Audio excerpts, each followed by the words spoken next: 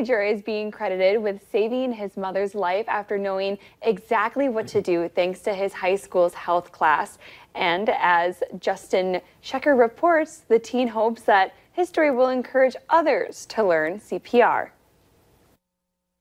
You would put your hands interlocked, then start pumping. 16-year-old Enzo Bunce learned CPR at East Haven High School. It's not a certification, but it's a way to educate the kids. In health class, head athletic trainer Mark Aceto teaches students how to perform chest compressions to the tune of the timeless Bee Gees song, Staying Alive. Sometimes I'm up in the middle of class singing the song out loud. You get a few chuckles, but they understand the rhythm of how to get the heart going, to do the compressions on the CPR. Friday morning, after checking into a hotel for a club wrestling tournament in upstate New York. My mother, she was complaining that her heart was racing, and then she sat down for a second. Then next thing I knew it, I looked away for 1 second. She was on the floor. Maria Bunce went into cardiac arrest.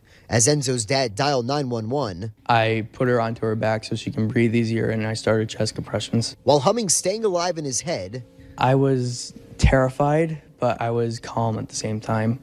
The training just kicked in, and the adrenaline. he says he performed chest compressions for about 90 seconds until professional EMTs staying in town for a convention arrived. Enzo doesn't consider himself a hero.